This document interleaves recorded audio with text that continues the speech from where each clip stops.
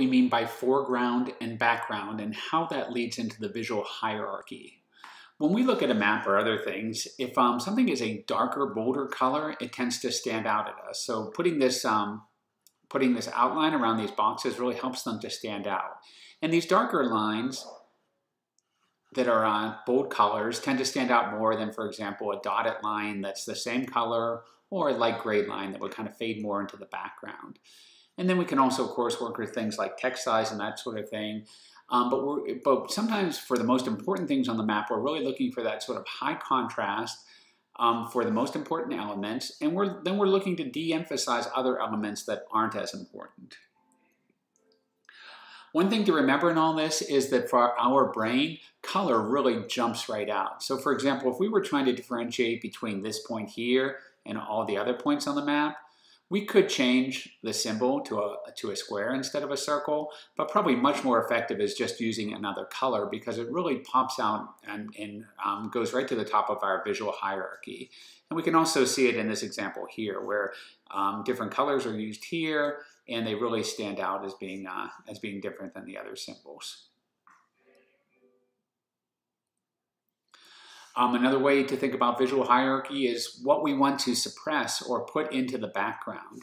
So this is a map of world population or similar, and we have, in this case, the lines of latitude and longitude right on top of the map, and they're also quite thick. But perhaps we just want to fade that into the background by making those thinner, lighter colored lines. And not only that, but you might notice that we've also only put them on top of the ocean so that they don't go on top of the land like the United States here. They're only shown on the ocean, but in our mind we can kind of continue these lines through and we understand they're underneath the display of the land there, but we're not really as concerned with those because we're not going to use this map in order to find one particular position on the surface of the Earth. So lighter, low contrast symbols are a good way to go in this case. So one good thing to do if you're trying to figure out this whole thing of, what to bring into the visual front of your map and what to fade into the background, the foreground and the background, is look at other maps and see how they did it. For example, here Portland stands out by the red circle here. It also has a much larger font. We can also see some variations in the roads, the thicknesses of the roads. And other things, we can just see a little bit of relief shading or hill shading here to kind of give an idea of where the hills are in this area. But it's really kind of faded off into the background. It's not the most important part of this map. Also, when you're putting your map together, pay attention to the detail. This would be an example of a poor legend here. In this, we still have the name of the shapefile for what the layer is, which is never good form. And then this is the attribute from the attribute table that we're mapping, the population for 2007. Also, for these values here, they end up in really weird numbers like 122,212. And it's just hard to read, and it's not very easy to decipher the whole thing. But this better legend over here, instead of using the name of the shapefile, has changed it to US cities. Instead of using the name of the attribute, it's changed it to 2007 population. And then it's changed these categories here so they're all nice round numbers. They all end in 3 zeros. And in that way, we're able to, the map user is able to use this in a more intuitive fashion.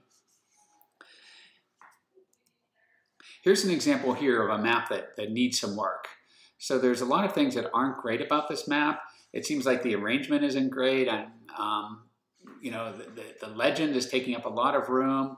The scale bar is pretty large. The color scheme is almost like a rainbow color scheme, going from red for low average household size to blue for high average household size.